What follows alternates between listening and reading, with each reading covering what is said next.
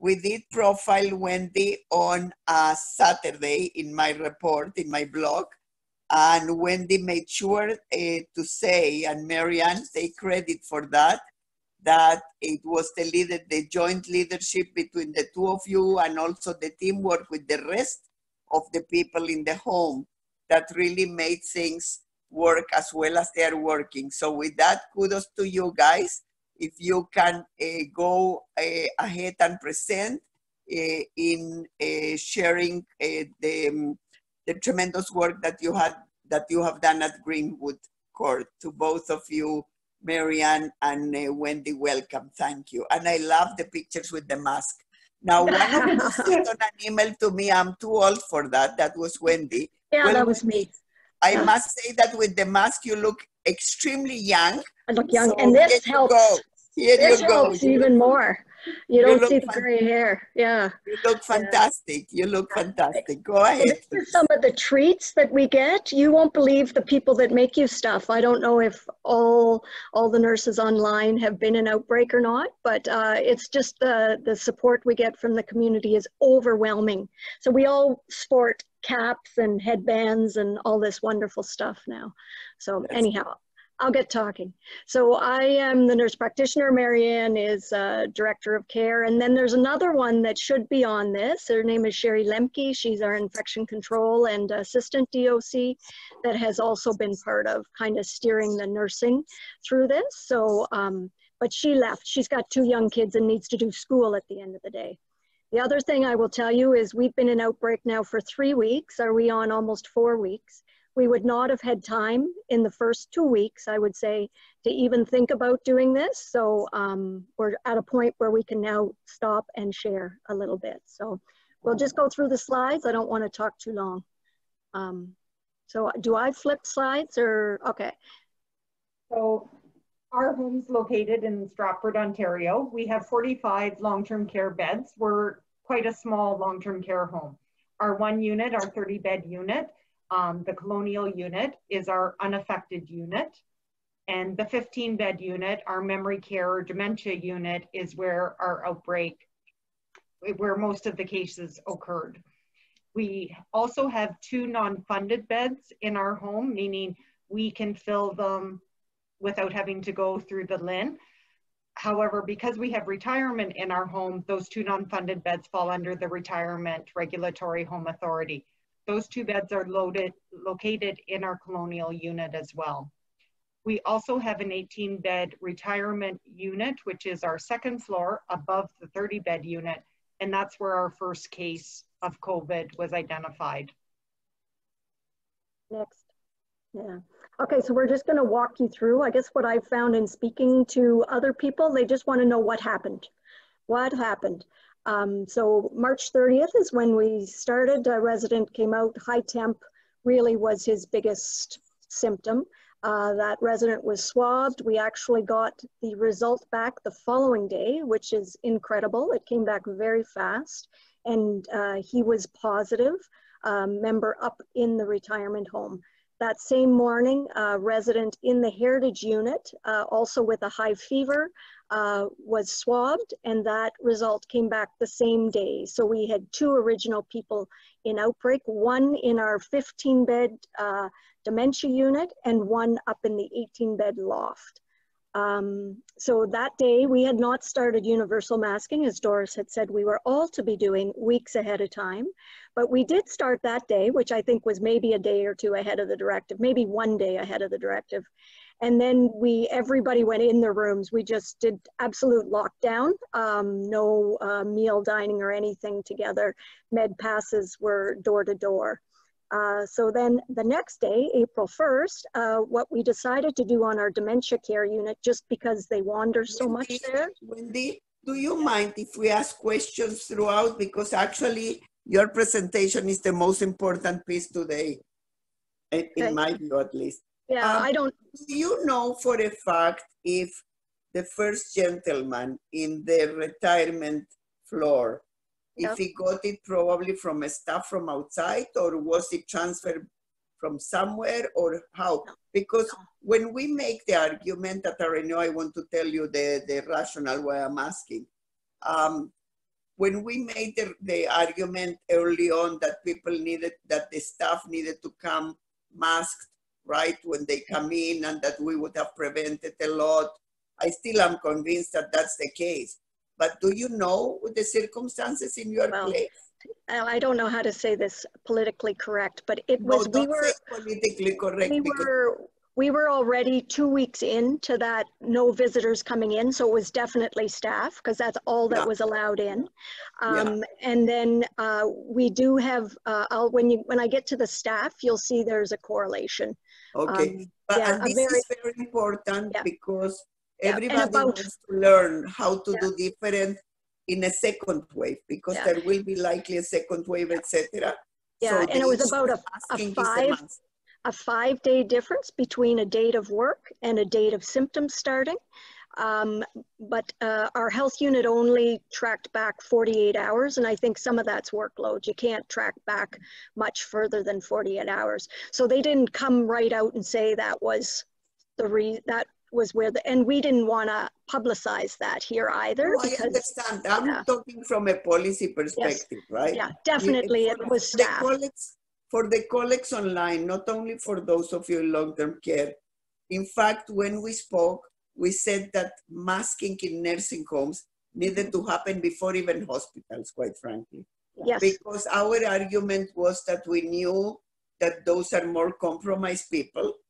And we knew that even if they had a chance at using a ventilator, which at the time you may remember, we thought we will be overbooked with ventilators. But even if they did, they will not make it with a ventilator, most of them. So we were determined that they were the first ones that we really needed to protect. So that was the rationale for us. Yeah. And unfortunately, we had talked every day, can we start universal masking? We should be doing universal masking, but we couldn't get the PPE in the building. And we were afraid that if we did go into outbreak, the little bit of PPE we had, we would have used up. Marianne, you were not alone.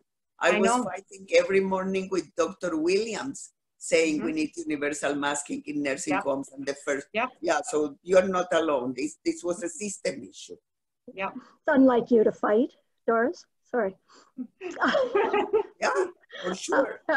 Yeah, so that was March 31st. So that was day one. I work at 2 homes, 2 long-term care homes, because the one's so small, I share with another. And the big joke all along was whoever went into outbreak first got me. So my text that morning or that afternoon was, "We win." From Marianne. Like, what do you mean? And I said, we're positive. You get to come, we get to. Yeah, and I haven't been back to the other home. And so do you work virtually with the other or not? No, the physician there is fantastic. They have enough just doing the physician virtually. They don't need me in there virtually too. So yeah, and she covers it. We did different things, but I'm hoping that they're good nurses, right? They'll be fine without me. I just keep telling them I still need a job to come back to. Don't get rid of me completely. But anyhow, so then the next day was when we decided just to put all of the residents into their rooms like they were positive, because we had no idea who was and who wasn't. So we made that decision on our own. The health unit did say, yeah, that's a good idea, but it was kind of us who said, we're just gonna isolate everybody, which I think was the other very positive thing we did right off the start. And then up in the loft in the retirement home, all the staff there wore full PPE when they were working. And there as well, we isolated all the residents to their rooms. Up there, we did not put everybody in like the dementia unit. We just had the high risk contacts that we had identified in full isolation. And then the others was just, what we wore to protect them. So then we had more symptoms, and all our symptoms were fevers. We caught all of our residents with fevers. A lot of them had nothing more than a fever. That if you would not have been checking those temps twice a day, they are so important for the residents, more so than the staff. All the residents we caught with temps, and often no other symptom other than a temp. So we swabbed 2 more on the 2nd. And they came back positive, of course, again that evening. Okay, next slide. And then not until April 5th did we have 2 more positive fevers. So you can see how long, right? Like there's a length here. Swabbed 2 more residents, and again, they just had fever, and results came back that same day, and they were positive as well. So this is where we've really done well. We have had no positive, I'm knocking here, resident swabs. We've done many other swabs. All of them have been negative. We've now done all our surveillance screening in the home, and all of those have been negative. So we have had no resident travel. 6 total. 1 in the loft, 5 in our dementia unit. And amazing that no one else in the loft got that's good. Nobody else there has been, and we did the surveillance screening up there as well, and they all came back negative as well. And so, what happened among staff? That's our next one. So when you look at the spread, like it was 5 out of 15 on the heritage unit, like 30%, which I thought was quite high. And we have had 3 of those 6 die, and 1 is palliative. So we will lose 4 of those 6 residents, which is sad. Okay, so that was residents. So 2 will recover, huh? Yep, we got 2 recovered, and we've had 1 negative swab. We're going to do 2 negatives to get them out, but we've had 1. But then, were they in better overall health, or what do you attribute that to? Yeah, yep, I would say they were in better health overall. The ones that died were, and there were more mental health issues with the other ones. I think the one had some clear mental health issues, the one from the loft, unfortunately. So I think a lot of his issues were he wouldn't do what he needed to do because he was paranoid, and which is too bad. He was stronger, but his mental health got in the way, that we couldn't manage as well as we wanted to. Yeah. So then the staff, if you go to the next one, next slide. Can I move the slides? Oh, I'm there. Oh, sorry, I can't see what I'm doing. So yeah, so this was our first staff. So her symptoms started a day before our first resident came out with symptoms. She had the positive swab on the 31st. She had worked with that gentleman, the first gentleman, on the 25th, so 4 or 5 days before symptoms, and then had come down and worked in our heritage unit the next day, which speaks to that cohorting and not moving staff in the home. It was almost, makes me shiver actually when you see this and how it all plays out. April 3rd, we had another positive in the heritage. She was a high risk. April 4th, we had a maintenance guy positive. He's our only one that we're like, I don't know where he came from. He could have maybe been a community spread. April 5th, we had 1 positive in the loft, 1 in the heritage, both high risk. April 16th, 2 positive, both high risk. April 21st, and it was the 16th that kind of threw us because there was this big gap, right? From the 5th to the 16th where we thought we were clear with staff. And then all of a sudden we had fevers. And 1 lost her sense of smell and taste, and it was after those atypical symptoms came out, and we swabbed them, being, I don't know, and they both came back positive, which freaked us out a bit, I must say. I wasn't expecting them to be positive based on their symptoms. So that's when we were 1 day ahead of everybody else, 1 or 2. We just said we're testing everybody in that heritage unit, and we found 2 more asymptomatic with that on the 21st. So that was aggressive testing that we did that day. Both of them original high-risk contacts as well. They had been working in full PPE the whole time, had worked more than full-time because they were some of our dedicated full-time staff, and had not spread it to any of the residents. So I was like, oh, you guys are like angels, right? Like they did everything the way they should have. And then we did that mass screening on the 23rd, 24th. Now I'd love to tell you we still have good news, but we swabbed 2 more staff today. 1 that has been working on the unit the whole time went home with the temp last night at 38.7, felt fine, but went home with the temp. Screened in without a temp, went home with the temp. And yeah, so you just can't let your guard down. Anyhow, I'm gonna stop talking and so there's our people in their PPE. Those are 2 of our great PSWs, frontline, that have been with us the whole time and working hard. We love the face shields. I don't know if people have face shields in their facility, but the staff felt much, much, much more protected behind a face shield. Yeah, The face shields create a lot of extra work. We went through 300 face shields a day with a home our size, just with the changing, donning, doffing. So we actually have hired some university students to clean face shields, because what we were doing at the end of the day, well, mostly them until I figured out what they were doing, was cleaning these face shields so that they could put them out again to use. So yeah, there's a lot of these hidden things that happen. So I'll let Marianne talk. So we're very fortunate. Although our home is 26 years old, all of our rooms are private rooms. The dementia unit's a 15-bed unit. It's a lovely unit for the care. There is one central lounge that one of our residents is actually using as her bedroom during this outbreak, because she's someone who is often up at night and wanders around with the nursing staff. So she has basically just moved into that lounge unit as her home. But the problem with it being the dementia unit is the residents wander. And in fact, the third case in that unit is a high-risk wanderer. So often around 4 o'clock in the afternoon, if you were to go on the unit, she would be in an isolation gown, gloves. She might have a mask on, depends if she had let them leave it on, and she would be out wandering around. And the staff, you had to do what you had to do, because you couldn't just keep her in her room anymore. So some of the things that we learned was teamwork. We needed to pull on each other's strengths within the organization. One person could not do this. It was a team that we had to work together to move forward. We really needed to look at the processes that we had within the home and what was a priority. The Ministry of Health, as you know, had sent some directives that medication management processes could change, documentation processes could change.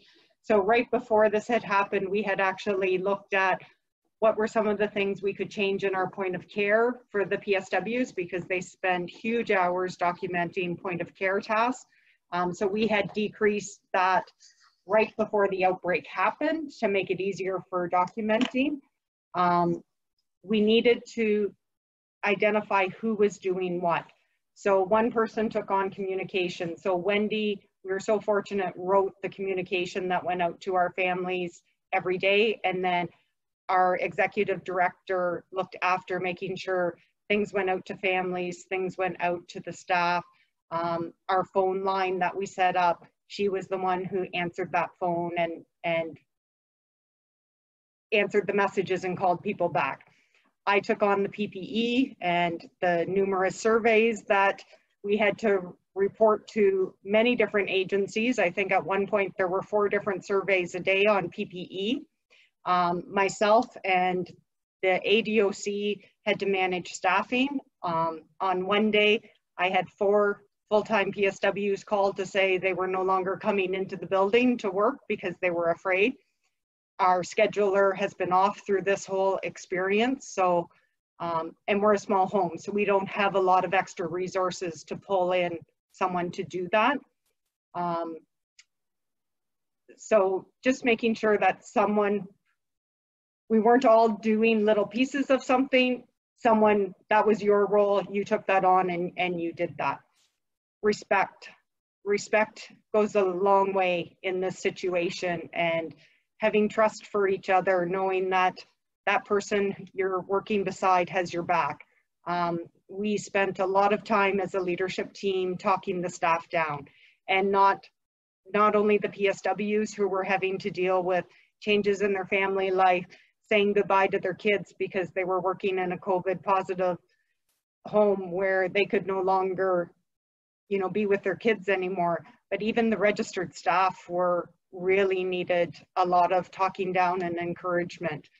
And then we couldn't have done this without Wendy. There is no doubt she has supported us all the way through it, through quickly being able to change the workload with the registered staff by changing the med passes to once a shift as much as possible. She's been doing her own orders, putting them into point click care for the staff, doing all the communication to the families.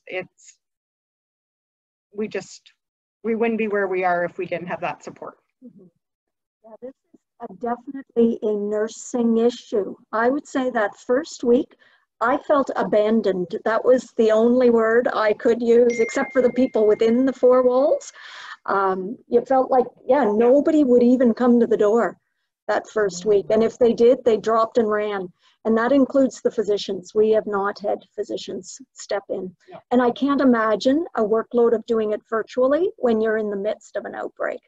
Right? There's just, they don't have time to virtually assess and communicate, right? It just, I don't know how, I think that's a huge thing. If somehow you can get NPs in every home, especially those in outbreak, that would be, especially ones that know the residents. That was the other bonus with me. I've been there for 4 years, so I know them well. So although we're a 45-bed home, we have 12 different physicians who come into our home to see our residents. Yeah.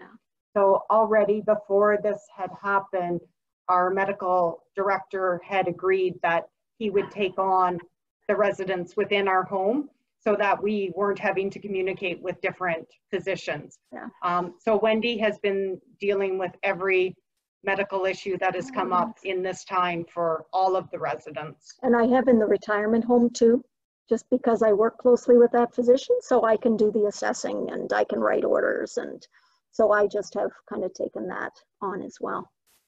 So that's our teamwork talk. Mm-hmm. So our next slide is on community. Do you have a question? Before you move on to the next slide, there were a couple of questions. May I ask them? Sure, yeah. One was from Janice, and she's asking about the protocol for the retirement area. And she said, when you said that all staff wore full PPE after the first resident was diagnosed with COVID, do you mean including face shield? I think this probably means gowning and working with others, because she's wanting to use some of your policy. Yep. Yes. Yep, yeah. Droplet precautions. And we have goggles here too, but the staff, I think too, we just all feel better with that, the face shields through this. Like usually you feel okay with goggles. I don't know, this one's different. This one just feels different for us all, so. Okay, and there's another question from Paula saying families do not visit, especially in long-term care. Is this the area that we need to review right now as the pandemic continues? So I don't know if you want to talk about that now or later. You know what, a lot of families, I don't, even through this outbreak, they are not asking to come in. I think because they realize the risk they are to the resident. So I still think it's too early to open those doors, but yes, it's been 5-6 weeks now, I think, that they haven't seen their loved one, which is painful. But I still don't think we're at a point where I would open our door. You know, Wendy, I question the whole approach with families. I will tell you which ones I question. A lot of reflection on that, of people that are about to die. Yeah, and we've let them in. Yeah. We've let them in. But in most places they don't. Yeah. And I do we've let them in. They come in full PPE. I agree. I agree. But in most places they're not let in, and they have not said goodbye to their people. And I think it's a big mistake. Yeah, no, I agree. We let them in. Yeah. But we let one in. We discuss what the risks are at home by coming in, right? Like we give them the choice, and then allow them to decide when they want to be here. The one who's dying now, we've got a cot in her room. We're doing it like we would have done. And she wears full PPE when she's in, and behaves like we do when we go home, kind of work isolate. Yeah. That's good. Yeah. I do think the other thing that you were talking about, 1 NP per each nursing home. That's you know that's the position of RNO pre-COVID even. Yes. Right? And I think this, and I think it should be always, right? I've always felt. Always. But I think COVID will bring this to light. The proof is in the pudding. You guys were there all the time physically, and the reality is that others, doctors, they were not. They the nursing home is not their primary income. No. So yeah, the communication is the key. And I think our communication with families has made them feel like they don't have to come in, like just to answer that question. We did not do so well with staff. I guess if we could turn back the clock and change something, I think we were very good at communicating with families off the hop, because I knew that would be, we all knew that would be a big issue. But I think by the end of the day, we were exhausted and we did not probably communicate as well with them, and especially the unaffected unit. I think we were on the 2 affected units, but that poor unaffected unit, I think, felt like they had no clue what was going on. We're doing much better with that now, but you have to figure out a way to communicate with the staff. What we have is this one call. So you've got emails that go out with pushing one button to everybody. For both family and staff. So a POA for everybody that you're communicating with and staff. So that's something you could proactively do, is set that up. Because when this hits, you just need to be able to communicate very clearly and succinctly. And we were That's very good. transparent. Like, we were honest. We made sure that whatever was happening, we told the families up front before it was released to the media. So we didn't want a press release from public health to come out before we had told our families and our staff what had happened. That's fantastic. That's fantastic. So unfortunately, I had to tell them today we have 2 pending swabs from symptomatic staff, right? It's just like, oh, I can't believe we have to do this again. But we've been trying to do that. So the other thing we did set up was a special phone line. So a different number, so that they weren't calling the charge nurse all the time. And they would leave questions there, and then somebody would get back to them.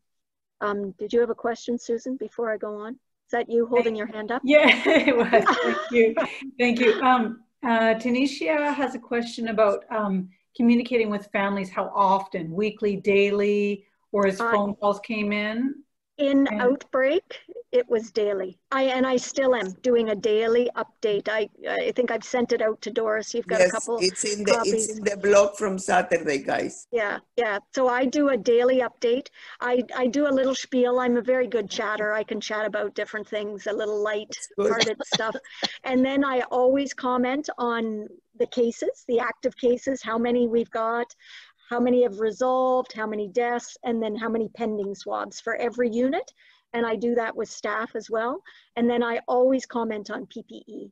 The first day I called all the residents' families on Heritage just to tell them this was what was happening that first day. And what I did, because they asked the same questions, so I said, I will write your questions down and I will answer them all in my communication tomorrow. And that's kind of what we did. As we had questions come in, I'd say, you know what, excellent question. I'll just send that out to everybody. So I did that along with it too. Listen, Wendy, do you think that those questions and answers would be good for us, some of them to post? Would they be the same as in other places? I would think, like a lot asked, should I take my loved one home? That was a big one. Yeah, I even got that one. Yeah. From families. Yeah. So I think I sent you, my first one was the big mass questions, like the first phone call of heightened anxiety from everybody. So that was, and then it was after that, they often just wanted to know how everybody was, right? Like, how are the residents doing? So I tried to say it in a way, but that was kind and respectful. And I did get consent from the residents' families that I was okay to share that with the whole group before there was a death, right? So it kind of preemptively, so then it wasn't such a shock when all of a sudden somebody died, right? You could say there's a couple that are really not doing well, kind of guarded prognosis. And then the families for our active cases, the registered staff call them every day. Yes, that was so they're the only ones who get a personal phone call, is so that they get a personal update on how their resident is doing. Yeah, and we made that out with them. We'll call you once a day. We'll give you a 24-hour update. Just trust that we will call if anything changes in between. And they respected, the families have respected that. Like we used to get how many calls the first couple of days? Oh, That's all you do was manage calls. That's all I did the first 2 days. And when we got that in place, like I don't think I've been called personally about anything in a week. Yeah, it has. It really worked. Yeah. Really worked. The other thing we did, because we at management, you get all these wonderful emails coming in, right? And these great, right? Keep up the good work, all these positive, happy vibes, lots of prayers. So we started posting them. We have this beautiful, and I've got a picture at the end, our thank you board. So we posted so that everybody sees them. We meet with our public health unit every day, and they have been tremendous. We have a fantastic health unit. So I would highly recommend that you do. We set a time. We meet every morning, whether we have anything to discuss or not. We have recently started meeting with our local hospital, who has helped with some of the staffing issues. Once they had the directive to deploy staff, they've been very supportive of that. Which one is your hospital? Stratford General. So it's right. Health Perth, what is it? HPHA? Yeah, Huron Perth Healthcare Alliance. Yeah, but it's Stratford General is our hospital. Great. Okay, staffing. This is Marianne's baby. So, like I said, the one day, the poor PSW, who was number 4 to call me to say that she wasn't coming to work anymore because she couldn't work in a COVID positive home. I think I just said, thank you for letting me know, and hung up on her. I called her afterwards to apologize, but she was number 4 in an hour and a half to say they weren't coming for their shift. So we lost 18 nursing staff, full and part-time staff, 4 laundry and housekeeping staff, 7 dietary staff. But that was only because they were afraid, or because they were in self-isolation, or because they were afraid, or they lived with someone who was immunocompromised. Most of them were afraid. Or their husbands would lose their job. Yeah, a lot of them, we had issues with their spouse because they worked here, their spouse would be laid off of their position. So things that we didn't think would happen, we all of a sudden had to deal with. So childcare. 30% of our staff were gone within the probably the first 3 to 4 days. Yeah. So already we're trying to staff up because we're now feeding everyone in their rooms. Staff are donning and doffing PPE all the time. The management team was spending 4 hours a day cleaning face shields after already working an 11-hour day. And then just spending the time to figure out who was actually going to show up the next shift. So yes, talk to your staff now, figure out what their home life is like. Explain you cannot walk out of this building because you're now in a COVID outbreak. There needs to be some preparation and know who's going to be here and who isn't going to be here. We had already had conversations with some of the staff around childcare to have a plan in place, and unfortunately they just weren't able to get that done. So Marianne, what about during flu season? Do you also lose a lot of staff? We had already done that before the outbreak.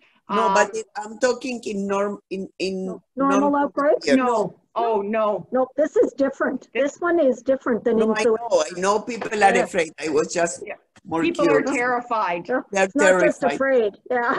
People are terrified. What about you? Were you afraid at any point, you yourself, guys?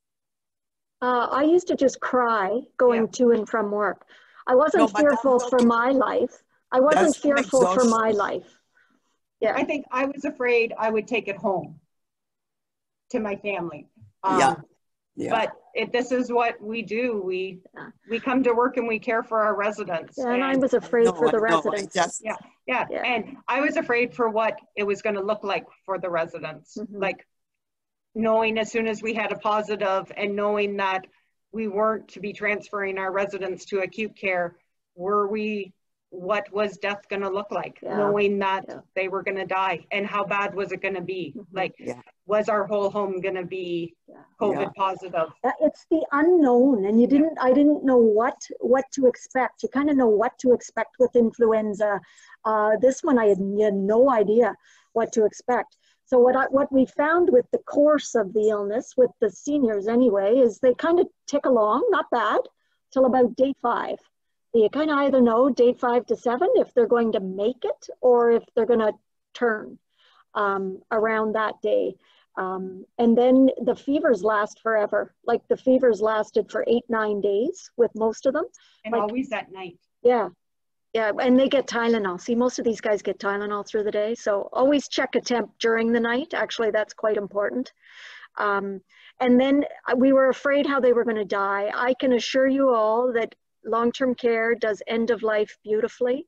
It is no different for a COVID patient than it is for any other patient we care for at end of life. The only thing you shouldn't do or can't do is, right, the aerosolized things.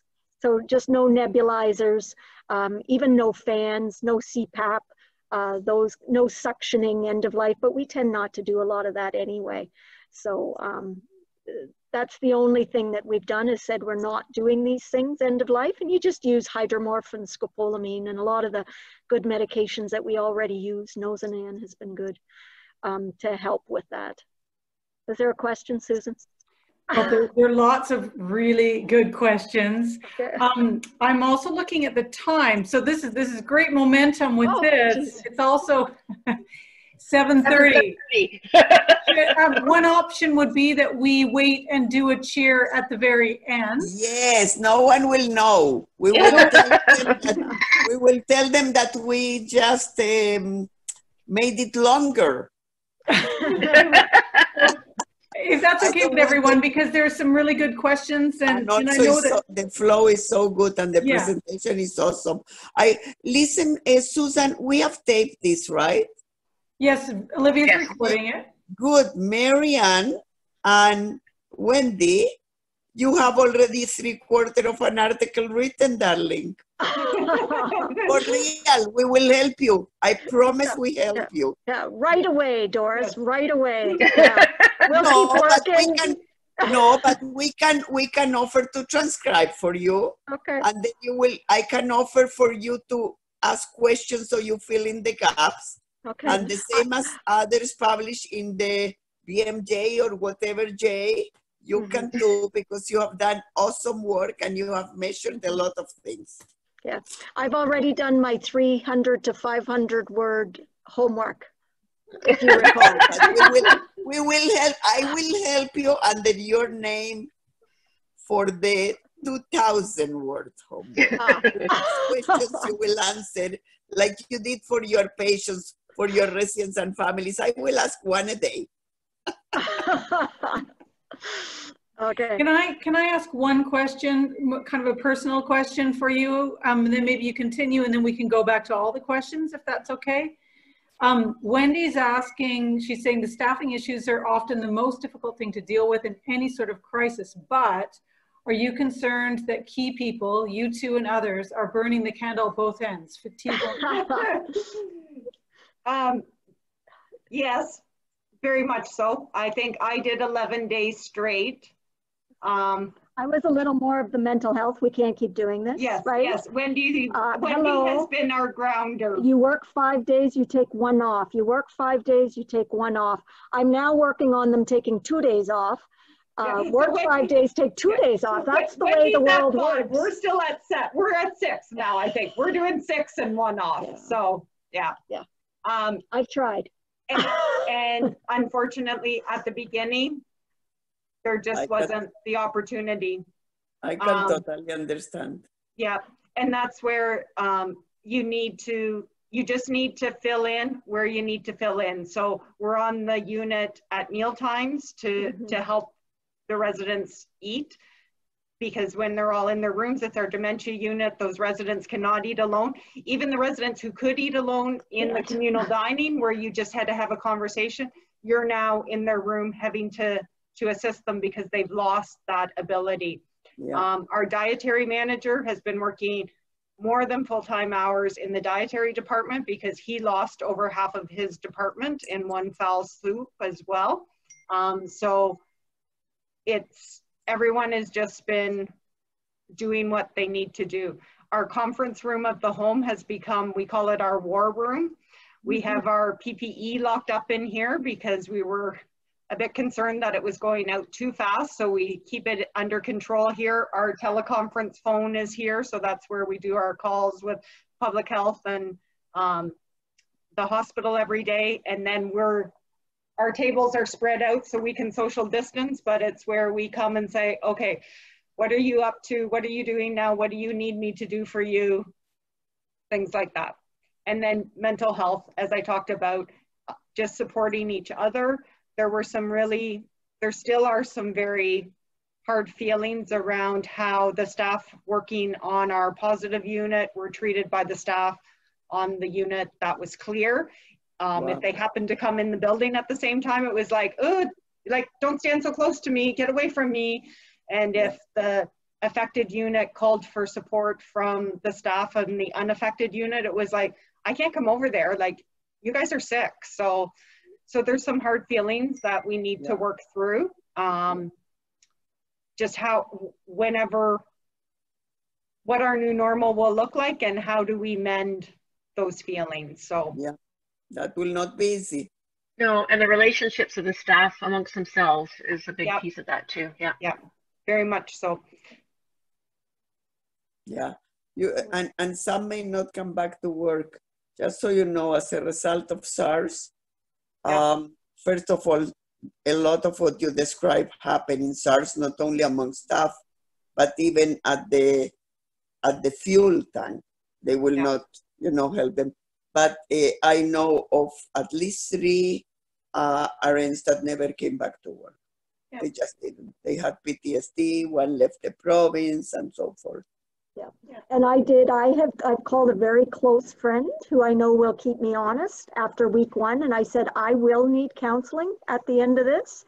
I don't have time now, but don't let me not do that, right? Because you know how you think, oh, I'll be okay. I was not okay that first week, especially when they came out with those changes in the death protocols. That's when I lost it completely. Like, they touched every single process of what we do, stripped it away, and now we're asking nurses to put bodies in awful body bags and not do our honor guards to say goodbye. Families can't, like, I was just like, this can't happen.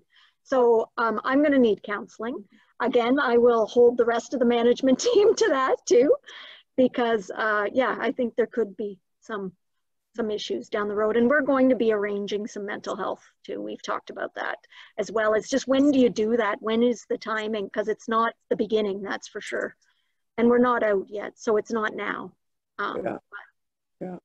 Wendy, you're just so wise. I'm so impressed, and you're so right. And this is a huge issue that is going to be affecting healthcare workers for some time to come. Yeah. So like you're the one time I was as well. I don't think people work in long-term care to be frontline workers, right? Like, I'm running over there, that poor lady seized and had SATs of 72%. I'm like, I did not sign up for this, right? Mm-hmm. I am not a emerge nurse with need of that high adrenaline. I like things to I like to kind of, where I don't think anybody in long-term care ever anticipated we would be frontline, right, in a pandemic. But Wendy, we did. If you go back to our reports, and that's why we fought so hard. Yes, thank you. And not successfully until later on. But we did. The moment I remember watching the news, the 9 p.m. CBC, when they were talking about the shortage of vents, that I have been talking with the hospitals and with Williams and all of them. And when I realized, because I call it on the black market, the report on what we had in the province, the penny dropped. And I remember calling Lisa Levin. Lisa Levin is from Advantage, Ontario, at 10 p.m. and saying, Lisa, we will have residents dying by the huge numbers. We are not protecting them. We need to fight for PPE. We need to fight for masking. We need to fight for testing. And we went like all the way. And it took this is before the hospitals did masking. Then I got 3 COs from hospitals because I wrote about in the blog, saying you will be happy to hear we are going to start with the masking. And I remember saying to each one of them, I'm thrilled. I need to hear the same about long-term care. They need the PPE, they need to be masking, they need to protect their residents, they need to protect the staff. And it took a lot longer. Every single day we fought. Every And thank you. Thank you. I know. For me, it was when we had the first death in Canada was from a long-term care in BC. Yeah, I was like, okay, here we go. I knew then, right, that this is going to be our issue. This is going to be a long-term care issue. But anyhow, my last slide, just so that you don't get stuck listening to us all along, is that don't let your guard down, right? Like truly, truly screen staff when they come in. And don't come to work if you're sick. So they Zoom me in at my other home. I do Zoom Wednesday meetings. What do they call it? Zoom with Wendy on Wednesdays or something like that. I don't know. So I can talk very candidly to that home. And I have been I said, you do not grumble on the front line. If somebody calls in sick, you do not give them issues because they need to be at home. And I don't know what it is. I have a sister-in-law who is always sick. I can call her every second day and she's got the worst cold she's ever had. Some people just are, right? They're just more prone to getting sick and you have to just respect that. I'm one of the lucky ones that doesn't, and I come to work every day and that is a blessing. But you don't want people coming in sick, so screen. And then for registered staff, sometimes there's an issue where they don't always listen, maybe as well as they should, to what the PSWs are saying who are on the front line. So again, I would say that's huge. You need to go see that resident. You need to actually assess them. And we used to just isolate any change. You just put them in isolation and watch because they're hard to assess. That's the reality, right? So we were very cautious. And then I think we've all learned more about those atypical presentations. So we have had staff with just the olfactory taste changes with positive swallows, maybe a little scratchy throat, but that's it. And our residents, as we know, can't tell us those atypical symptoms really. And then don and doff PPE like it's the first time, right? You can't get sloppy with it. So I guess those would be our— And the hands. And washing your hands, sorry, I should have, and Mary Ann's very good at that, yeah. Yes. I think you say it in every communication. Every communication, wash your hands. Wash your hands, wash your Because hands. if not, the donning and doffing will do nothing, right? You're correct, yes. That's why I don't talk about it, because Mary Ann does all the time, so. And there's just some photos of some of the beautiful stuff that's been put up in our home. Lovely. Yeah, it's overwhelming. So we had a family, 3 families went together and made that quilt. Thank you to the heroes. In front of it is the residents that have deceased in the time that we've been in outbreak that we usually set up. And then we have this whole table of, and let me tell you, the food pours in here. I don't know, there's one day I haven't had food that, you know, you don't have to bring a lunch to work. We keep telling the staff this is not gonna last forever. Yeah. But That's beautiful, though. Yeah, beautiful. The community has been overwhelming. Do you think that, do you find that that's in general the case, or is because your home is a bit smaller? I don't know. We're in a small community. Yeah. So it's very local. There's just 2 nursing homes or 2 long-term care homes in Stratford. So I would assume that Spruce Lodge, the other one, would be treated, and they probably are treated, because a lot of the community, like not even families. So a lot of families donate. They want something to do. So we've had loads of families, but a lot of it is just companies. A lot of it's community where different restaurants and companies in town have, you know, today is the day Tim Hortons is bringing you donuts and coffee, or one company sent in pizza the one day. But then, yes, our families have done things as well. Actually, the other nursing home in town bought our staff pizza one day. So, and we put the families their first mission, because that's what you realize is they want to do something. So we were struggling to get goggles and face shields.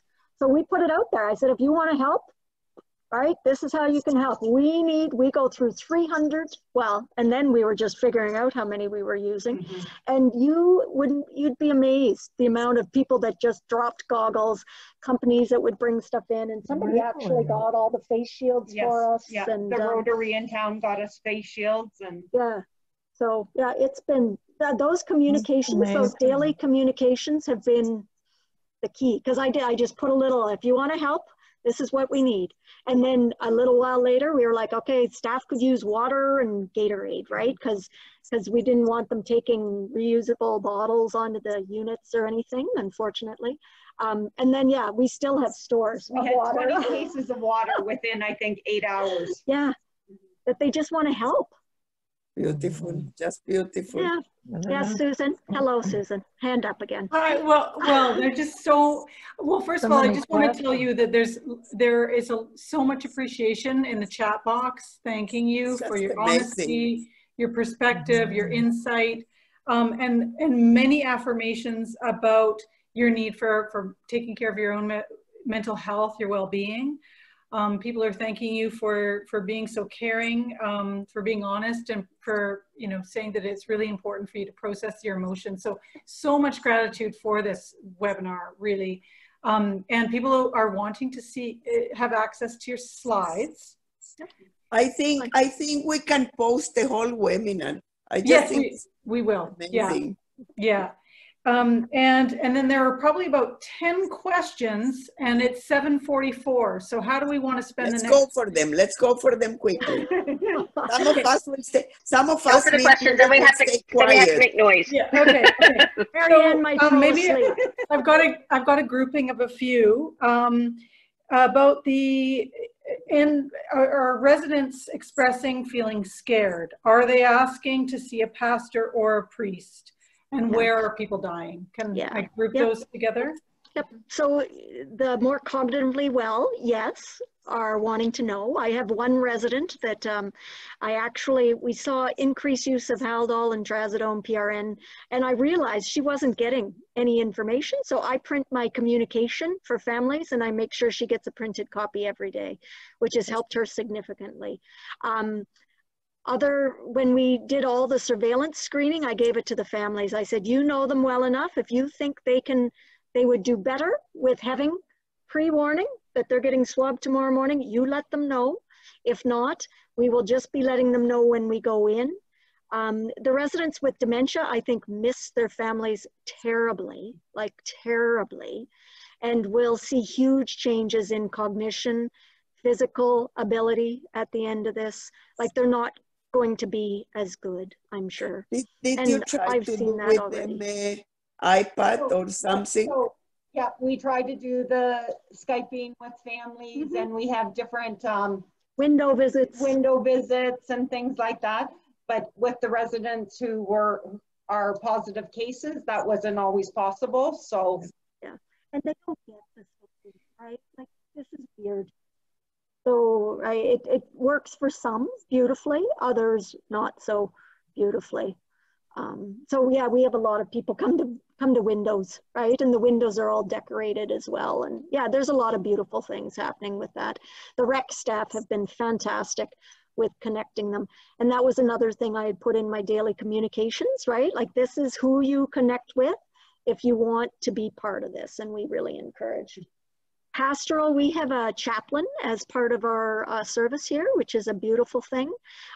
She hasn't been in physically, but she has made a lot of phone calls to those who would know, and then did a lot of the end-of-life care over the phone with our residents and families, or with families mainly. She calls the spouses, tries to connect with them at least once a week. And we did have one die without last rites that I feel sick about, but I think we have a plan for the next time to help support that piece at the end of life. So I guess that's how we're managing it here. I actually play the piano, so part of my mental health is after lunch, all I play are hymns, by the way, but after lunch on the Heritage Unit, I sit down and play for about 30-45 minutes. And I think it helped. It helped all of us. Yeah. everybody's mental health, especially mine, because it is a way to relax. And the residents love old hymns. Like, let me tell you, we can sing old hymns, and now I've got all the young staff singing old hymns too. So yeah. So that's, I guess that's how we're doing that piece. Great. That's amazing. How many years are you both working there? How long? I have been here for, it'll be 8 years this month. Actually, it was 8 years this month. I've worked in long-term care for 30. Yeah.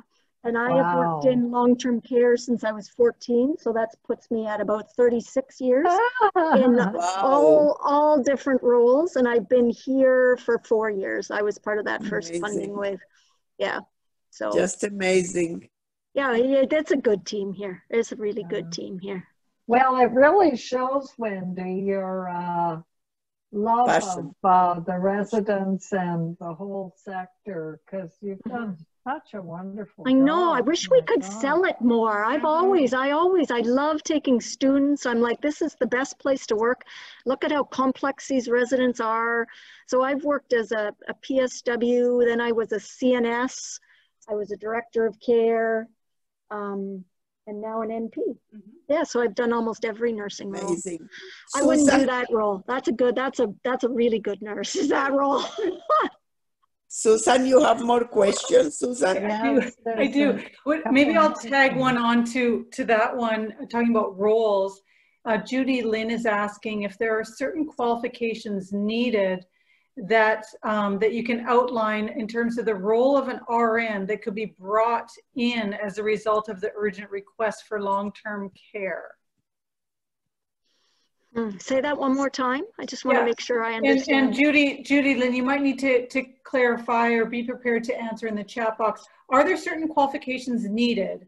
And can you outline the role of an RN that could be brought in as a result of the urgent request for long-term care? Yeah, I know that's one of the challenges, because it is a very different kind of work for an RN here in a long-term care home than it is in probably every other kind. You don't just have 4 or 5 residents that you're looking after completely, right? It's more that So if it's somebody that's never, so the question I understand it is, if it's somebody that has not had any long-term care experience, what kind of role could an RN have in the facility without knowing the residents, number one, and having a really good orientation? Is that, do you think that sounds like a good, that sounds to me, and Judy Lynn affirms that's correct. Yeah, that's an excellent question. So at the beginning, we would have taken anyone to do anything. So just to be an extra person here to help with the meals, to help with the resident care, to help do the resident assessments. Would we have put you on our med cart and expected you to know EMAR? No, but there would have been a way that you could have helped. And some of it is the basic nursing tasks, right? Like it's feeding people, it's toileting people, it's helping with the lift, it's, it's getting somebody dressed and ready for the day. Because despite this outbreak, those girls, the PSWs on the unit, everyone was still up and dressed. Yeah. Like care was still, people weren't nursed in bed. They maintained a normal routine through all of this, as much as what normal could be. Yeah. And to Julianne, this depends on which is the home, because Heather and I had a conversation with another home where after one shift, they actually do ask them to do the meds, etc., etc. Yeah. Just depends on how short they are and what's the situation. And what that means in terms of being able to manage that for a large number of people. Yeah, and they'd have to make it smaller. You couldn't expect somebody walking in to do a med pass for 30 residents. You'd have to just pick off 15 of those, I would think. I don't know how you do that, but like that's almost, I don't know. That's really overwhelming for an RN who's never done it.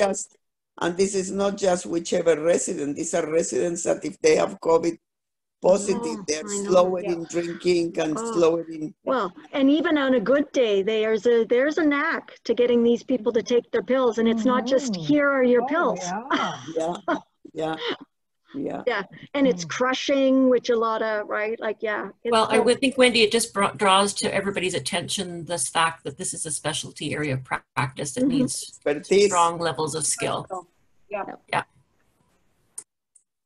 And we staff up, so we put 24-hour registered staff in our small unit, where normally we would just have 1 RPN on days and a 4-hour RPN shift on evenings.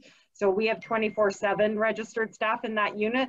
So perhaps with some, you know, to bring someone onto the night shift where hopefully it is a little bit quieter with care, that would be a role perhaps for someone who's never worked in long-term care. But again, with some really strong PSWs who know the residents well, that they can tell you they're changing. Yeah. I mean, the reality is that the nurses that you are getting from the hospital, many of them have never done long-term care. Actually, we've been pretty fortunate with the staff we've received from the hospital. They're actually staff who worked in our home previously and are still in our casual pool. So that's lucky. Yes, so we really lucked out. It's a small town. There are some beauties with small town. Yeah. Actually, a lot of beauties with small town. Yeah. Yeah. Susan, you have more questions? Yeah, they just keep on being more 5 to 8, Susan. 5 to 8. That means people are interested, Susan. Yeah, well, I think there, maybe some of these questions I think we can answer that aren't necessarily specific to your home, as far as like clinical managements and PPE questions, those kinds of things. I just wanted to say that there's a suggestion that this webinar could be the basis of a great documentary. The public needs to hear this story. Wendy already did the documentary. Did you watch that documentary? Did you? Did you watch it? Yeah. Yes. Okay. Yes. Yeah. For better or worse, I didn't know the questions they were throwing at us either. It was very round table. Yeah. Heather and Irma Jean, you've been looking at the chat box too, wondering if there's anything that stands out to you that you want to make sure that we ask as sort of a final question. Otherwise, some of the rest of them we'll try to bring forth. Thanks for asking, because there is a question that's, what about families that want continuous live video transmission? What protection is there for staff? What privacy protection is there, as live constant video chat can be recorded by parties who are not within the health circle? I don't know if that was at all a consideration. We didn't have any family who requested that. We haven't ever had to deal with any type of security camera request from a family. So yeah, we actually had very positive relationships with family. I think that's the key, is this, because they trust that we will call them if something's not right. And so yeah, we have not had that issue, thankfully. Yeah. Good. And you know, Wendy, the fact that you had families with their loved ones as they were dying, I think is amazing. And I'm not sure that's typical. Mm-hmm. Yeah, so I don't good know. For you. Yeah, I think they said we could decide. We do abide by the one person rule, but that's just cruel. It's just cruel. Yeah. I just want to say that we've got many. We'll copy the chat box for you, because I know you haven't been able to keep track of it. Many thank yous to both of you. Yeah, we will send you. Yeah, and we'll have to send it to you, because it's just fabulous. The comments that people are sharing about your sharing of your experiences, your transparency, your honesty, your vulnerableness. So just thank you so much for that, and we'll share the chat with you just so you can see what comments people made. Me, because I will include some of that in the blog, and I also will post Wendy and Mary and the documentary in the blog. Yeah, because they did around that, and when I've forgotten what day that was. I've lost track. That was last Tuesday. Last week. Almost a week ago. Yeah, a week ago. Oh man, already. Okay. So maybe with the remaining time, we should do our cheer. Oh, right. I think so. And kind of We close with definitely should. We need, Olivia needs to promote people. I do this. Yeah. Yes, Yeah, So working on that right now. Yeah, if you'd like to be featured on the screen for the video for our share, if you can please just type in the chat box and I'll promote you to panelist, and then that way we'll be able to see your faces and hear your voices. Thanks. So maybe, Heather, did you, while Olivia's doing that, did you want to just highlight some of the resources that we have in long-term care while we're just getting some? Sure, I can do that. Absolutely. Thanks for reminding me. Yes, absolutely, because that was something I was to do at the end. So on the portal, the new portal of rneo.ca /COVID-19, you'll be able to find a large number of resources that we're continuing to develop for long-term care specifically, but also for many other sectors. You'll be able to find the recording for this session tonight, as well as Doris's blog, tools that have been created and summarized for mental health services, are linked to our Facebook pages. Again, reminding you that we have a Facebook site for family members of residents in long-term care specifically. We've got almost 200 participants in that. Lots of dialogue, and some of you that are on the call today are participating in that as members. And we also have 2 others, one peer-to-peer support and one for emerging issues. So please do have a look at that if that would be helpful to you. We're trying to find ways of meeting the needs that you have, and I think the redesign of the portal has been a fabulous way to be able to find the information more easily. And of course, Doris's regular updates get connected to the blog, and then the portal, and then her own personal blog helps you find the information that you need. And Susan, you're going to talk about Together We Can Do It. So why don't you go ahead and do that? Well, which you may have been hearing this in your own neighborhood every night. I hope you're participating actively in making noise, playing music, celebrating, and posting your celebrations online with our Together We Can Do It hashtag, tagging RNAO and Cheer for Health Workers. So if you're active on Twitter, you can check out all the excellent, amazing, wonderful posts. And I absolutely need people to post more, because every day I pick some for my blog. So you will be featured around the world with your own art and your own music and your own clapping and fans. Ready? Yeah, I think so. But I don't see our BPSO people on the line and others. This is fabulous. Oh, you have a lot of people. I don't see a lot of people. Yes. I see Barbara Anderson. Good to see you, Barb. Hi, Therese. As Ani.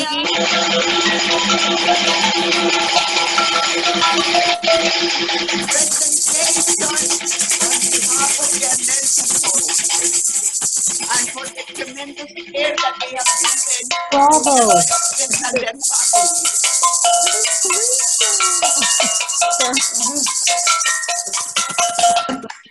And their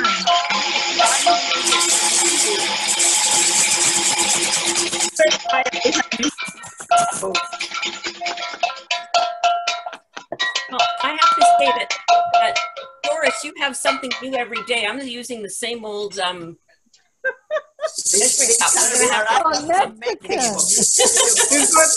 Corsita's doing some dancing for us as well with her. I see that. That's fabulous.